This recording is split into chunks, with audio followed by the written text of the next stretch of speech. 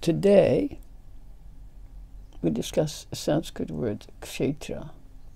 Means basically you can say field, KSETRE. But it has so many implications, like most Sanskrit words, you can give 100 definitions, and we can move from, you can say, a physical idea of an object to a psychological idea to a mystical idea. So KSETRE is one of the first words that we encounter in the Bhagavad-Gita. DHARMA KSETRE, KURU KSETRE, Samaveda Yuyutsavaha. On the field of the Kurus, the KURU, there was fought the battle of KSETRE. So this battle that we know was very famous. Krishna spoke the Bhagavad-Gita there. So DHARMA KSETRE, the field of Dharma, religiosity, is also the field of the Kurus, which refers to a clan. So KSETRE means in that field or on that field.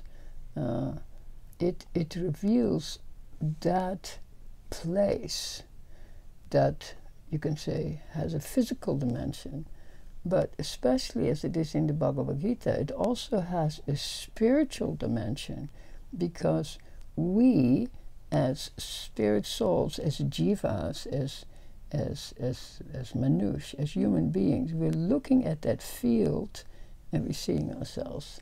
This is really also what happened to Arjuna. He was on that battlefield, DHARMA KSETRE, and he could not understand why, if he is on the field of Dharma, religiosity, why should he have to fight this fight between the Kurus and the Pandavas? So this is the thing. So we can ask ourselves, what is this field?